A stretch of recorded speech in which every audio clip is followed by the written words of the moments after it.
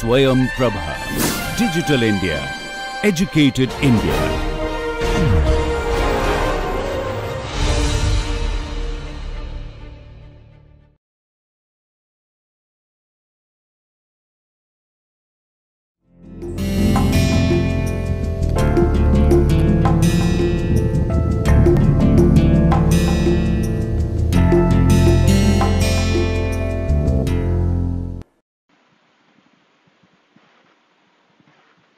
Namaste. We carry forward our discussion on markets, welfare, and conservation, and in this lecture, we shall explore international trade. So, what is international trade? International trade is the exchange of capital, goods, and services across international borders or territories. So, the key terms are exchange. So, in the case of international trade, there is an exchange of things which can include capital, it can include goods, and it can include services. But the important thing is that it should occur across international borders or territories. So, international trade is the exchange of capital, goods, and services across international borders or territories. And over time, what we have observed is that the international trade is growing. So, if we look at the value of the global exports over time, and in this case, we are taking a time series of value of world exports at constant prices relative to 1913. That is, values correspond to world global volumes indexed at 1913 is equal to 100. What we are saying here is that if 1913 values are taken to be 100, what are the current values and what have been the values over a long period of history. So this is what we are trying to look at in this particular graph. So we can observe that in the year 1800, the international trade was very minuscule. But over time, it has been growing. And currently, we are at a level that is around 50 times that of 1913, which means that in a span of around 100 years, we have increased in the global uh, trade values or global export values by as much as 50 times. And the other thing to note from this curve is that earlier the growth was very less, but these days it has been growing at a very fast pace, especially since the end of the Second World War. So after the Second World War, the value of the global exports just skyrocketed, and today it's a very large value. If we look at the actual value of exported goods and services, then currently we are around $25 trillion worth of goods and services are being exported every year. And this export is occurring for a number of different things. The most important things or the lion's share is comprised of things like cars or electronic microcircuits or medicaments or gold. So these are things that are occupying a very large portion of the goods trade. And these goods are exported from several countries. The biggest exporting country is China, and as much as 15% of the world import is occurring from goods and services that are being exported from China. The second largest exporter is the United States with a share of 9.2%, followed by Germany at 8%. So these are three largest exporters of goods. And the goods are exported to a number of different destinations. Now, if you look at destinations, the United States is importing around 14% of the global imports. So this is the largest export destination. So a large number of or a large quantity of goods and services are exported to United States, and the United States is importing these. The second number is of China at 9%, followed by Germany at 6.2%. So what we are observing here is that the countries that are the largest export origins are also the biggest export destinations. which means that in the world stage, there are certain countries that are the biggest exporters as well as the biggest importers. And this large volume of trade is now having implications for conservation. And of late, we have been becoming more and more aware of these conservation implications, as is shown by these articles. We show that free trade increases world pollution. So, more the amount of free trade, more is the world pollution. There are a number of externalities that are involved. China's international trade and air pollution in the United States. Then we have international trade undermines national emission reduction targets. So every country these days has certain national emission control targets, which means that every country is trying to cap the amount of greenhouse gases that it is emitting. But then international trade is undermining that effort because there are certain countries that are producing greenhouse gases to such a large extent that now these national targets are not being fulfilled. So what is happening is that suppose a country in Europe states that we are going to reduce our carbon dioxide emissions by 20% by the year 2020. So what they are saying is that we will emit only 80% of the carbon dioxide that we were emitting, say in the year 1990. But then this is not being completely met because they are still getting more of the produce, but they are getting it from certain other countries, such as China. Now, what happens in that case is that the country in Europe would be able to show that yes, we have reduced our greenhouse gas emissions, but then that has been more than compensated by the excessive release of carbon dioxide, say in China. And in this case, not only will carbon dioxide emissions be there during the process of manufacturing of the goods, but there will also be a large amount of carbon dioxide emission during the transportation of the good. So when the things were being made locally, in that case, the amount of carbon dioxide emissions were less because things had to be transported to lesser distances. But now things are moving across continents, and that is also leading to an increase in the total amount of the net amount of greenhouse gas emissions across the world. So, this is another major environmental implication of international trade. International trade linked with disease burden from airborne particulate pollution. Now, this article is stating that the pollution that is being released because of international trade, it is now leading to more and more number of diseases in a large number of people, and especially the airborne diseases. Because if there are pollutants that are released in any one country, then uh, along with wind, these pollutants can reach to the other countries and they will start to have negative consequences on the people in the other countries as well. So we are starting to see an increase in the disease burden. Pollution from international trade killed 700,000 people in 1 year. 7 lakh premature deaths worldwide in a single year. So it is not just a theoretical construct, but what we are seeing is that this is actually happening. International trade and air pollution, estimating the economic cost of air emissions from waterborne commerce vessels in the United States. Now, what is happening is that because of the air pollutants that are being emitted by certain countries that are involved in the international trade, we are now seeing a large amount of disease burdens in across the world, which means in other countries as well. Now, because there is a disease burden, these countries will have to spend more resources on healthcare. So there is an economic fallout of the international trade as well. So in total, what we are seeing is that the international trade is having a large amount of environmental and disease related implications.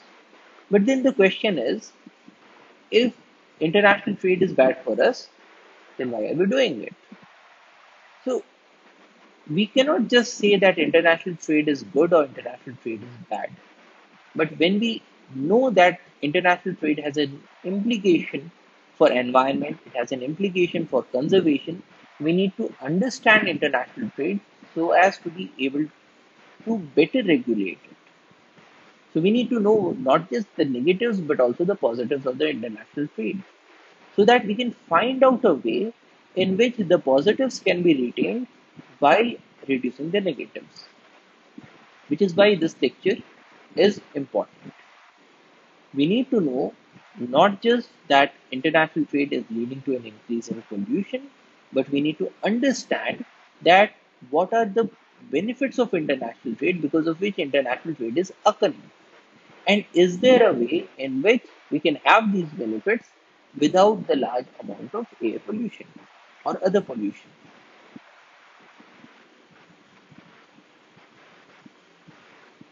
So the question is, why international trade?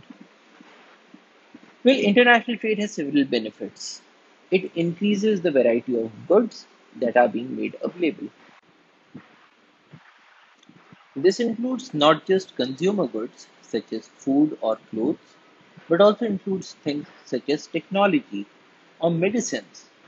So, a country that is not making a particular medicine, but the people need that medicine, can import this medicine from a country that manufactures the medicine.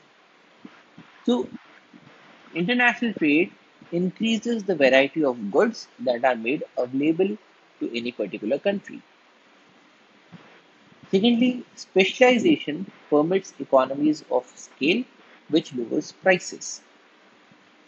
What this means is that if a country specializes in making something, say a country is specializing in making clothes, when that happens, the country would get into the profession of making newer technologies available. It would put money into research on how to make clothes in a better manner or more cheaply. It would try to have a vertical integration of the different components of making clothes. And when all of these happen, when it is doing a specialization into this activity of making clothes, the net result would be that clothes of better quality will be made at cheaper prices. So specialization, which is resulting because of international trade. Now, international trade in this case is important because if international trade was not there, then the domestic market would perhaps be a very small market. And in that case, it would not make much economic sense for the country to put in a large amount of money into research or into new technologies for making the clothes. Because the domestic market is so small that the country would not be able to recuperate the cost. But with the international trade, the market would be so large that it would become economically incentivizing, economically feasible for the country to put money and resources into specialization.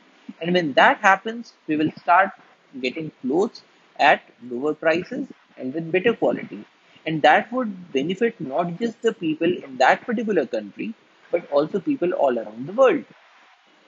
So, international trade is important because it permits specialization, which further permits economies of scale and lowers the prices. Then increased competition reduces the market power of firms and consumers. What that is saying is we had looked at market power. Market power is the phenomenon when a few producers or a few consumers are in a position to alter the market prices. And a very good example is the Organization of Petroleum Exporting Countries or the OPEC. Now, if OPEC decides that they are going to raise the prices of petroleum, and if international trade was not there, if OPEC was the only consortium that was able to provide petroleum, so in that case, they would be having a very huge amount of market power. But if international trade permits a number of other countries who are not members of OPEC to also extract petroleum and to sell petroleum, then in that case, the market power of OPEC will be much lowered. Because what will happen is that if OPEC increase the prices, then the other country could sell larger quantity of petroleum because they are selling it at a lower cost. So all the countries would want to purchase petroleum at lower cost. So essentially, the country that is not the member of OPEC that would be able to supply a larger portion of the international market, and they would be able to do that by lowering the prices. That is, not increasing the prices to the level where OPEC is planning to sell. And the benefits would be reaped not only by that country that is not a member of the OPEC, but the benefits will be reaped by the whole world because everybody would be getting petroleum at cheaper prices. So, a benefit of international trade is that it increases competition and reduces the market power of firms and consumers. Similarly, if the number of consumers were less, in that case, the consumers would be having a market power. That is, if the consumer would say that we are not going to purchase above this price, then the producers would be at a loss. But with the international trade, what happens is that there are so many consumers that if there is one consumer that is ready to buy things at a larger price, then people will supply the goods to that particular consumer. So essentially, with larger number of producers and larger number of consumers, the market power of everybody reduces. Now, when market power reduces, it means that the market will be able to function in a much better manner, in a much more natural manner. That is, the market will become more and more competitive. And as we have observed before, a competitive market enhances the net surplus. So it optimizes for the maximum amount of surplus for the whole of the society. So it is always good to have more number of producers and consumers so that the market power is reduced. Because market power is an aberration that does not permit the market to work properly. So this is another benefit of international trade. Then there are enhanced flow of ideas, such as a computer revolution can begin by importing a few computers from abroad rather than making them domestically. What we are saying here is that with international trade, it is possible for countries to do leapfrogging.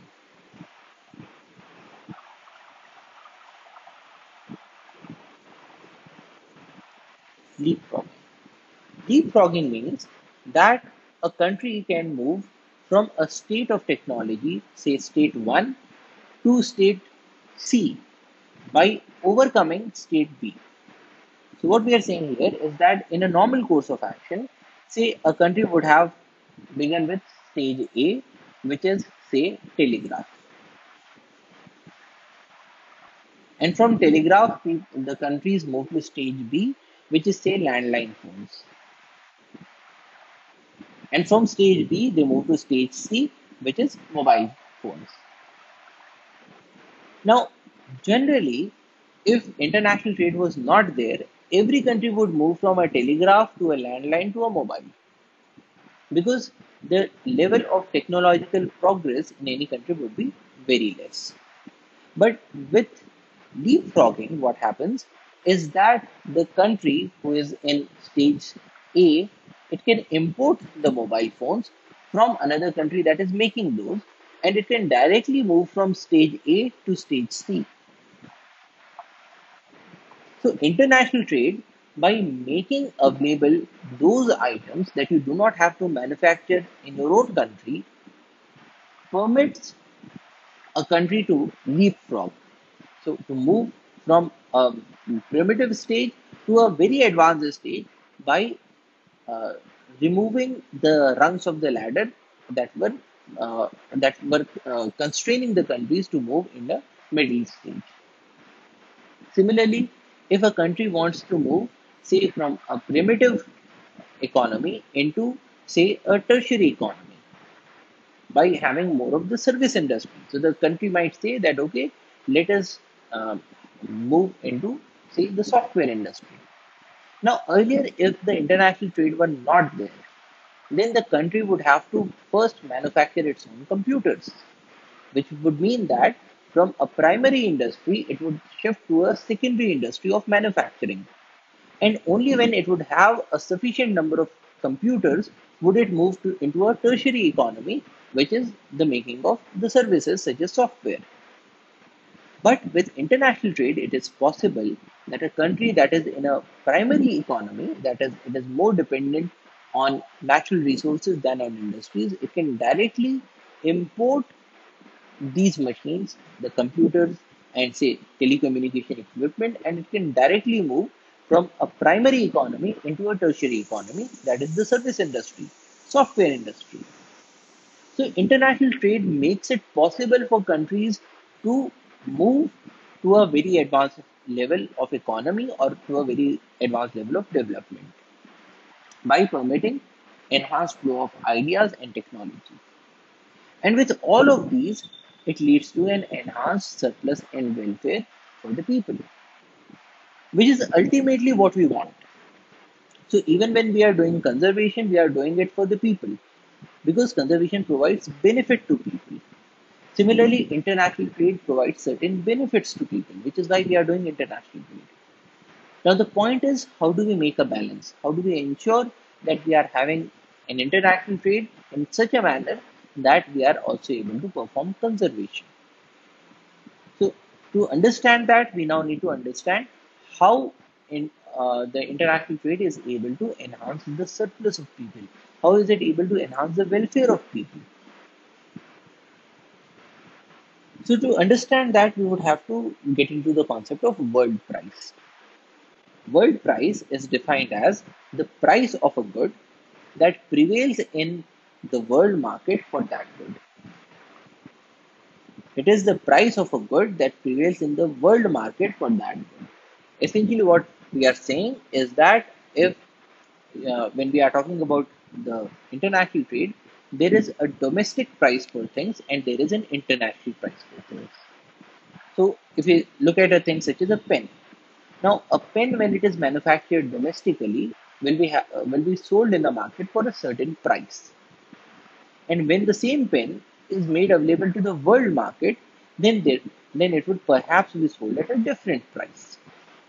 So what we are asking in the case of international trade is what is the world price. So essentially what we are saying here is that we have observed that in the case of a market,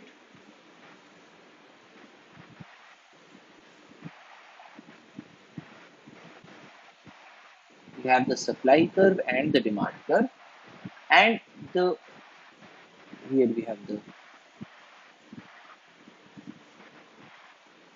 here we have price, and here we have the quantity. So you have a supply curve, you have a demand curve, and where both of these meet will give you the quantity and the price. But this is the the demand and supply curve in the domestic market.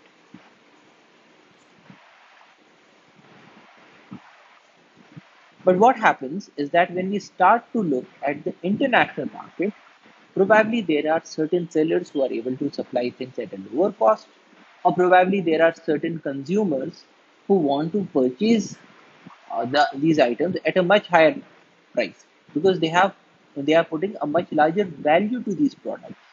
So essentially, what we have observed is that the demand curve tells the value that people are putting, the value to consumer,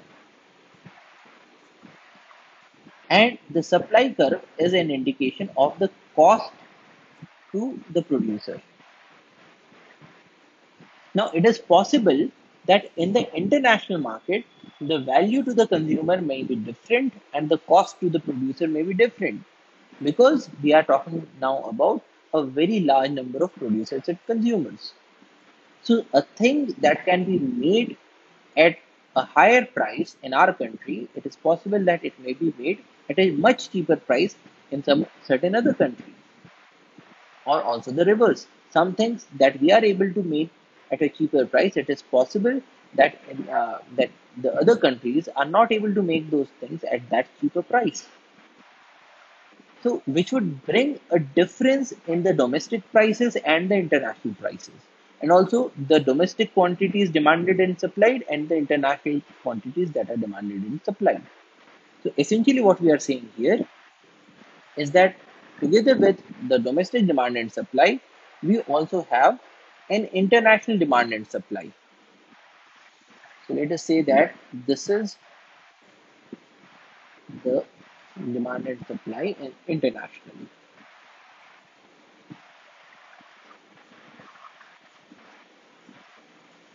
So now we are talking about the international market. That is when all the countries are doing the trade. Now in this case, we will be having a different price. Let us say that this is P prime and a different quantity than in the domestic market. Let us say that this is Q prime. Now P prime may be the same as P or it may be different from P. But this P prime will be called as the world price. The price of a good that prevails in the world market for that good. So it may be same or different from domestic price.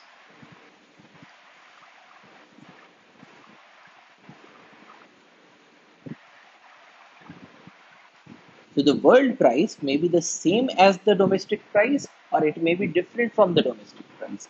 But world price becomes very important in the case of international trade. Why? Because these prices are an indication of the cost of manufacturing to the producers. And in this case, if the domestic price is less than the world price, what does that mean? It means that our manufacturers or our producers are able to make things at a much cheaper cost than producers in other countries, which means that we are making things much more efficiently. Now, if we are able to make things at a cheaper price and others are able to make things at a much greater price, then that would mean that we have an advantage over the other countries. Now, in the case of trade, we have observed that people or countries should be doing what they have an advantage in doing, whether it's an absolute advantage or a comparative advantage. Because when we have the advantage, then we are able to make things at a cheaper price, which means that we are in a much better position to sell and to earn money. So it will be of benefit to our country, but then it will also be of a benefit to the other countries because their domestic industries are not able to make things that cheaply, but they will be able to import these things from our country, and so their citizens will also be able to get these things at a much lower cost than what their industries were providing. So, if there is a difference between the domestic price and the international price, and if the international price is higher, then it makes sense for us to export because we are at an advantage and we will be earning the foreign exchange. At the same time, for the other countries, it is in their advantage to import because they will be getting things at a cheaper price. Similarly, if the world price is less than the domestic price, it means that for that particular good, our industries are not that efficient. They are not able to make things at that lower cost than is available in the world market. So, in that case, if we imported those goods, then we would be able to provide those goods at a much cheaper price to our citizens. So, we will be able to increase the benefit or the surplus of our citizens. So, in that case, as well, the international trade makes sense. So let us now explore both of these situations. What are the gains for an exporting country and what are the gains for an importing country? So when we are saying an exporting country, then it means that the domestic price in this case is less than the world price. So let us now start from the domestic surplus. Now in the domestic market, these are the demand and the supply curves. And the point where both of these curves meet, it gives us the prevailing domestic price and the domestic quantity demanded or supplied. And we have observed before that that this triangle, which is between the demand curve and the price, gives us the consumer surplus, and this triangle, which is between the supply curve and the price, it gives us the producer surplus. So this is the situation before the international trade. So we have the consumer surplus, we have producer surplus, and this total is giving us the total surplus of the country before the international trade. And this country is going to export if the international price is greater than the domestic price, which is what we are showing here. So this line is showing us the international price. So this is the international price, and this line is the domestic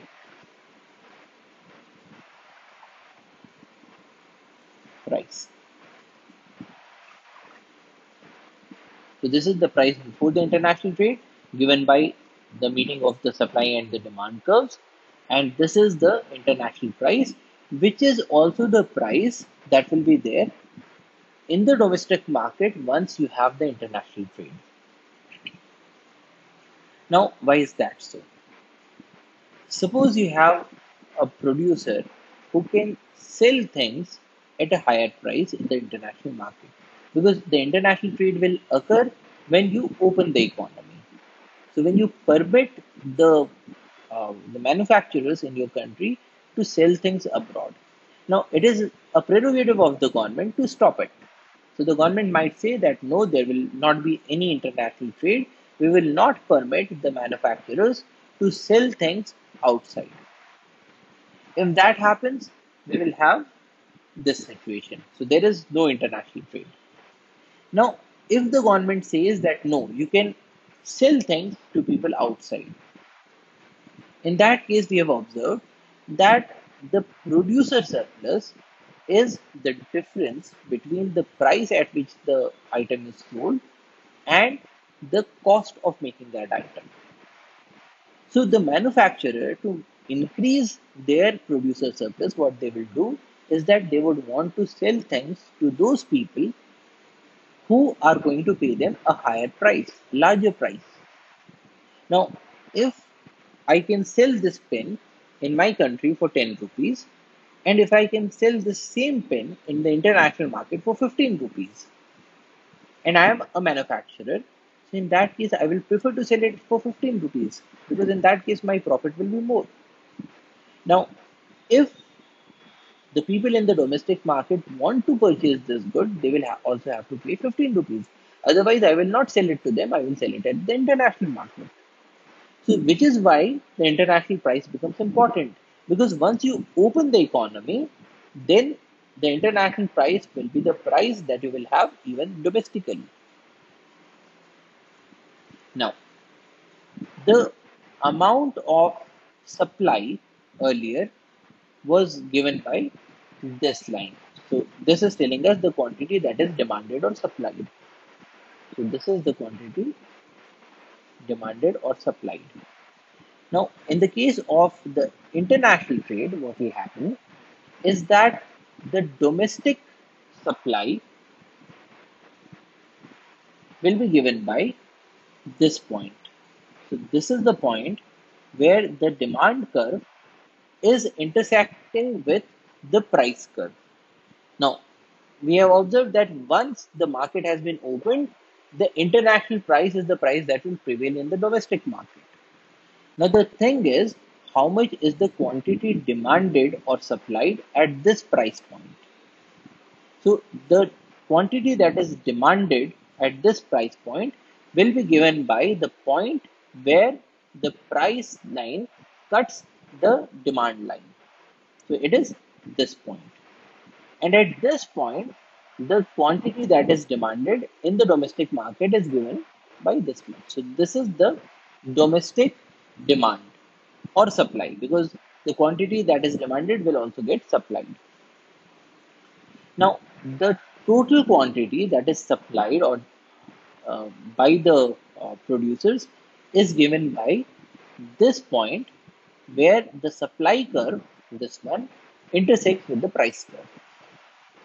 So this point will tell us the total supply. Now, this is the total amount that is being supplied by the producers, and this is the total amount that they are supplying to the domestic market. So we have two things. We have a total supply and we have a domestic supply. So essentially, if we say that domestically a seller is selling, say, 300 pens, but in total the seller is selling 1000 pens. So the difference between both of these, that is 700 pens, in this case we will say that they are getting exported out, because the seller is supplying these pens but not to the domestic market. So if the seller is not supplying it to the domestic market, who is he or she supplying it to? The answer is international market. So the difference gives us the total amount that is being supplied outside, or the total amount that is getting exported out. So the difference between the total supply and the domestic supply gives us the amount of export. Now let us have a look at the surplus. Now, before the international trade, we were having the consumer surplus that is given by the yellow triangle. And let us say that it is comprised of this portion A and this portion B. So, what we are saying here is that this much portion is A and this much portion is B. So, we are dividing the consumer surplus into these two parts, A and B. And the producer surplus is given by this green triangle. So this is the total producer surplus C. So before the trade, this was the situation. Now after the trade, what is happening is that now this is the prevailing price point. So now the total consumer surplus is given by the area between the demand curve and the price curve. So now this is the total consumer surplus, because here we have the demand curve, this is the price line, and so this area, this yellow colored area that we had written as A before, this is the new consumer surplus. Now similarly, the producer surplus is the area between the supply curve and the price line. So the new producer surplus will be given by this larger triangle. So in this case, we can extend the supply curve till this point where it touches the price point. And so this big triangle is now the new producer surplus. So producer surplus now is B, this portion, plus C, this triangle, plus D. So this is the new producer surplus.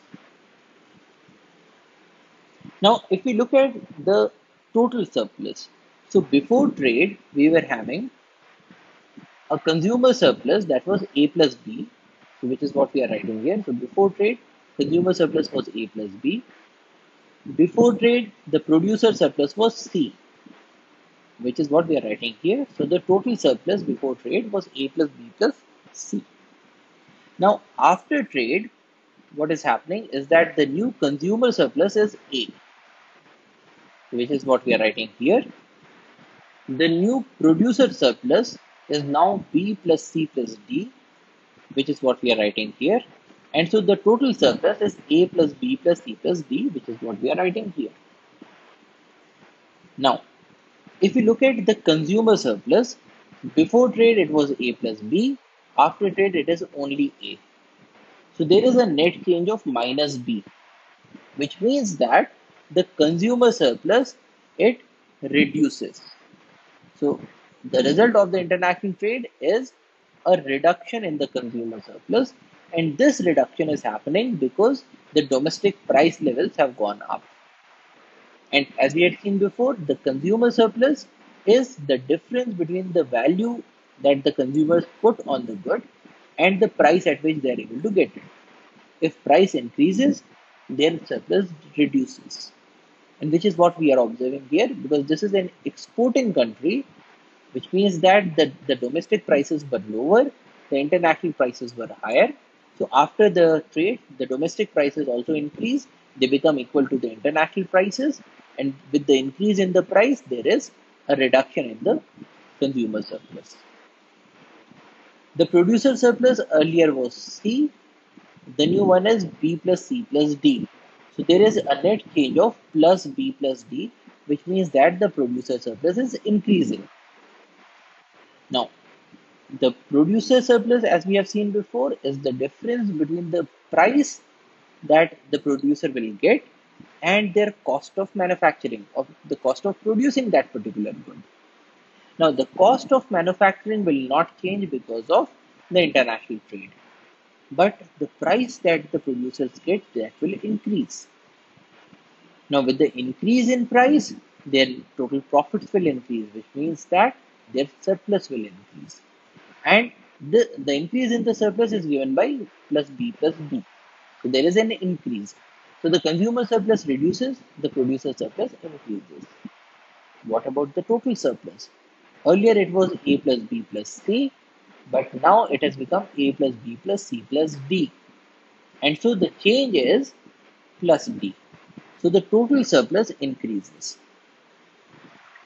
Now, we had said before that the aim of the policy should be to increase the total surplus, because we cannot be favoring the producers or the consumers.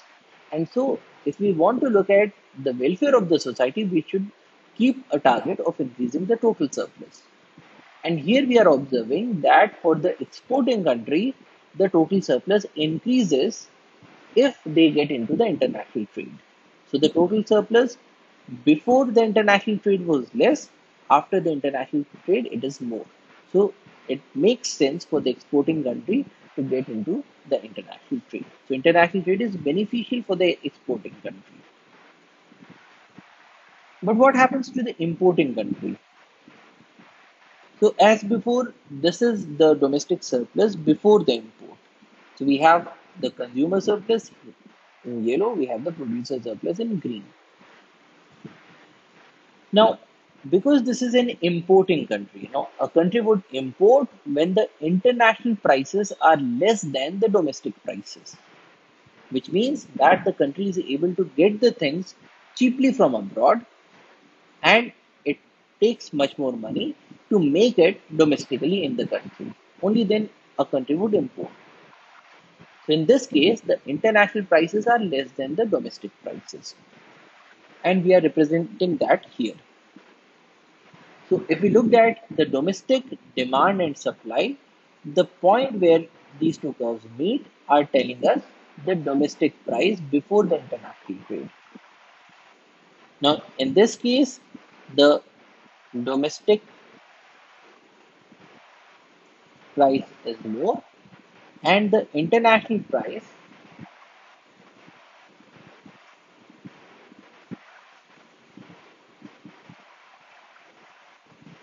is less, which is why this country is going for the import. So here we are representing the international price or the world price by this red line. So before the international trade, this would be the price. After the international trade begins, we will have this price. And remember that this is the price that we will get even in the domestic market. Why? Because once the country is opening up for imports, so now the consumers have an option whether to buy the domestic product or whether to buy the international product. Now, if quality remains the same, the consumers would want to purchase things at the lower price. So they would go for the item that has been manufactured internationally because it is available at a cheaper price. And so the domestic producers would have the option of either reducing the price to match the international price or go out of business. So which is what we are observing here. So we have this is the price after the international trade even in the domestic market. Now the total quantity that is demanded in the market is given by the point where the demand curve intersects the price curve. So this is the demand curve, and it is it is cutting the price curve at this point. So this is the total supply that is being demanded, or this is the quantity that is being demanded and supplied in the domestic market. Now, for the domestic producers, the supply curve was this. And the point where the supply curve is cutting the international price is telling us the domestic supply. So this is the quantity that the domestic producers are able to supply, and this is the total quantity that is being supplied in the market.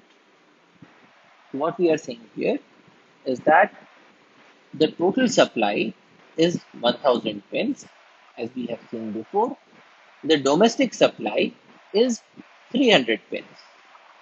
Now, the difference in both of these cases, so total supply in the domestic market is 1000 pins, out of which only 300 are being supplied by the domestic producers. So the rest of these 700 pins, they will be, in this case, imported.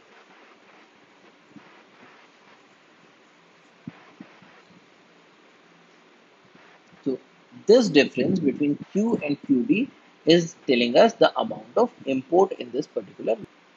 Now let us have a look at the change in the surplus. Now, before the international trade, we were having the consumer surplus and the producer surplus. Now, because we have this red international price line, so we divide the producer surplus into B and C, and this is the consumer surplus. So, the consumer surplus before trade was A, and the producer surplus was B plus C. Now, what happens to the surplus after the international trade? Now, the producer surplus is given by the area between the supply curve and the price curve.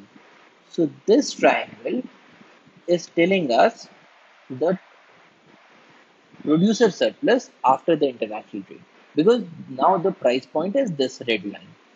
So, the producer surplus in place of B plus C, it has now reduced to only C. And the consumer surplus is given by the area between the demand curve and the price. So now we can extend it till this international price, and this triangle is now telling us the consumer surplus. So the consumer surplus now is A plus B plus D. So if we make a table, before the trade, we were having a consumer surplus of A, which is what we have written here, and a producer surplus of B plus C, which is what we have written here. So before the trade, we were having A and B plus C. After the imports are permitted, the consumer surplus now is A plus B plus D, which is what we have written here, A plus B plus D, and the producer surplus is C, which is what we have written here, C. Now, in this case, you can observe that before trade, consumer surplus was less. After the trade, the consumer surplus has increased. And the change is plus B plus D, which means that for the importing country, the consumer surplus increases, which is because the consumers are now able to get the products at a reduced price. And the consumer surplus tells us the difference between the value that the consumers put on the good and the price at which they are able to get it. Now, because of the trade, the value will not change, but the price has reduced, and so the consumer surplus has increased. In the case of the producer surplus, before it was B plus C, now it is only C. So there is a net change, it is minus B. So the producer surplus has gone down. And why has it gone down? Again, because the producer surplus is the difference between the price that the producers get and their cost of making the things. Now, the cost of making the good does not change, but the price that the producers will get, it has gone down, which would reduce the producer surplus. And the quantity is minus B. But when we are making the policy, we are interested more in the total surplus. Now, earlier the total surplus was A plus B plus C, which is what we have written here. After the trade, it has become A plus B plus C plus D. And so there is a net change of plus D in the total surplus. So the total surplus increases. And when the total surplus increases, it means that the welfare of the society increases. So the welfare of the people who live in the country that is now importing the goods, it has increased because the country has decided to import the goods. So the total surplus increases not only for the exporting country but also for the importing country. And which is why international trade actually happens because it increases the total surplus.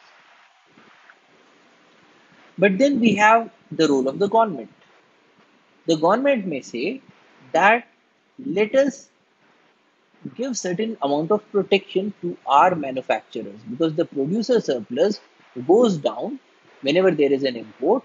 So the government may say that no, we are not only interested in the total surplus, we are also interested in the welfare of our manufacturers. We need to protect our manufacturers. And how does the government protect the manufacturers in the case of import? By putting in an excess charge on the imported goods. So this protection is done by, so this was the earlier situation, but now the government says that we will add a tariff, which means that any good that is imported will not be imported at this price, but we will put a tariff, which is now shown by this blue line. So this difference is the tariff, and so any import will have to be made at this price. So any quantity of good that is being imported, it will have an extra charge, which is the charge of tariff, and this is the money that the government will keep to itself. So the government says that we are putting this tariff to to protect our producers, and so if you import this pen from any other country, and if this pen is available for 10 rupees, we will put a tariff of 2 rupees, which means that if anybody wants to purchase this pen from outside, this pen from the international market, they will have to pay 12 rupees. And out of these 12 rupees, the 10 rupees goes to the other country that has supplied this good, and 2 rupees are now with the government. Now, the benefit of the tariff is that the disadvantage to the domestic producers, it is reduced. Because say earlier the domestic producers were manufacturing this pen for say 13 rupees, and it was available in the international market for 10 rupees. So everybody wanted to have this pen. But now with the tariff, this international pen is available at 12 rupees, and the domestic pen is available at 13 rupees. So the amount of comparative disadvantage that the domestic producers were having has now been reduced from 3 rupees to just 1 rupee. So it is now possible that they will be able to sell more number of pens. So this is the price after the international trade and with the tariff. So this is the price before the international trade or the domestic price. With the international trade, the price came down, but with the tariff, it increased again. But it is now between the domestic price and the international price. Now, in such a situation, what happens? Earlier, we were observing that this much was the domestic supply. So the domestic supply was given by the point of intersection of the domestic supply curve with the international price or the world price. Now the price has increased because of the tariff. And so now the domestic supply after the tariff is given by this point, where the domestic supply curve is now intersecting the new price curve. And at this price point, now this much is the quantity that is supplied domestically. So what we are observing here is that earlier the domestic suppliers were only supplying this amount, but now they are supplying this amount. So the total amount that is being supplied by the domestic producers, that has gone up, which was one of the aims of putting up a tariff. to provide protection to our domestic manufacturers so that they do not completely go out of business. They also have certain amounts of goods that they can sell, and now it is more than what they could have sold if there was just a free import of goods. Now, earlier the total supply was this much, given by the domestic demand curve cutting the international price or the world price. Now, because the price has increased, so now this is the point which will tell the total supply. So this is the total supply after the tariff, the point where the demand curve is cutting the new price curve. So this is now the total supply. So there is a decrease in the total supply. So earlier total supply was this much, now it is this much. And the difference between the domestic supply and the total supply will give us the amount of import. So earlier the import was this much, the red arrow line, and the new import is this much.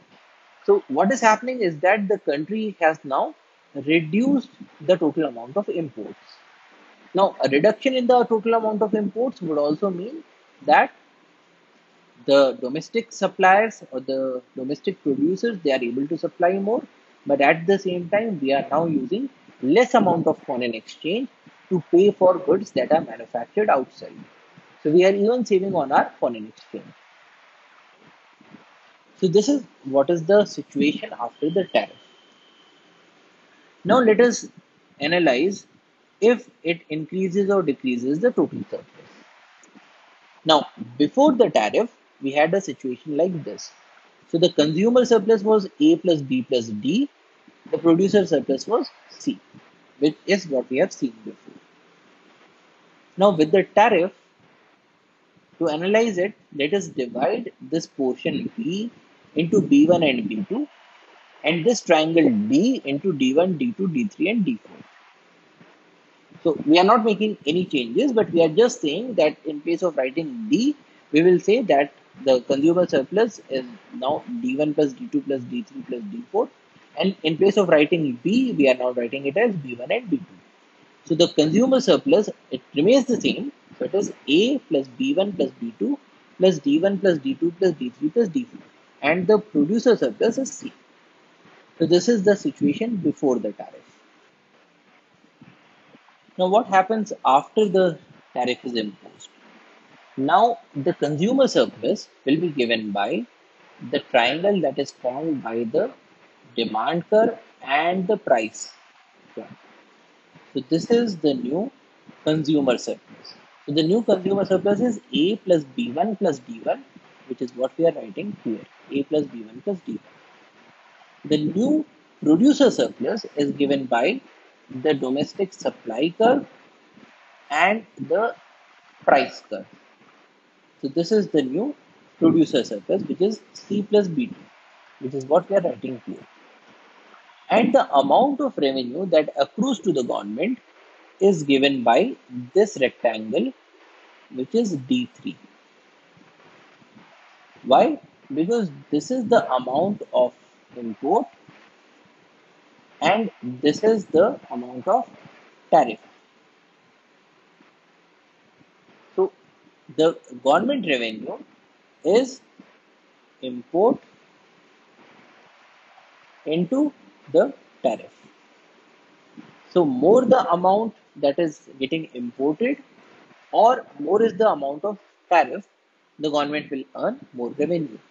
So for each pen, the government was charging 2 rupees of tariff. Now if 10 pen are imported, the government gets 20 rupees. If 100 pen get imported, the government gets 200 rupees. Similarly, it has got to do with the amount of tariff. If 10 pen were imported and the tariff was 2 rupees, then the government gets 20 rupees. If the tariff increases to 3 rupees, then the government gets 10 into 3 is 30 rupees. So we are representing that by this rectangle D3. So this is the surplus after the tariff. Now if we put it in the form of a table, before the tariff, that is when we talk about this situation, the consumer surplus was A, B1, B2, D1, D2, D3, D4. A, B1, B2, D1, D2, D3 and D4. That was the old consumer surplus. The old producer surplus was C, which is what we have written here, and the amount of government revenue was nil.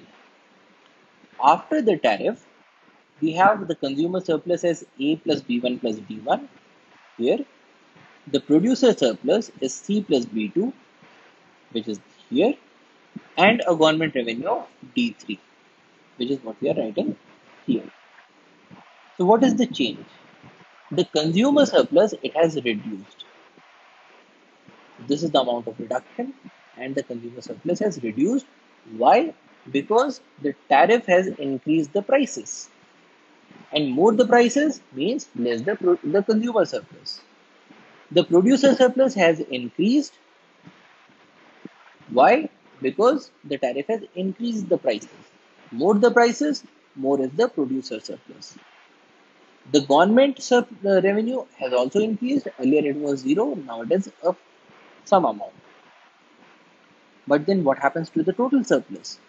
The total surplus in this case, it has gone down, which means that even though putting up the tariff is going to benefit the producers and the government, but it is not going to benefit the society in total, because the total surplus goes down with the tariff. And which is one of the reasons why tariffs are not that good for any society. And so we can sum up by remembering that trade can make everyone better off. And this is why we are observing trade in today's world, international trade, because it is increasing the surplus for the exporting country, for the importing country, and any imposition of tariff may lead to a decrease in the total surplus. So that's all for today. Thank you for your attention. Jai Hind.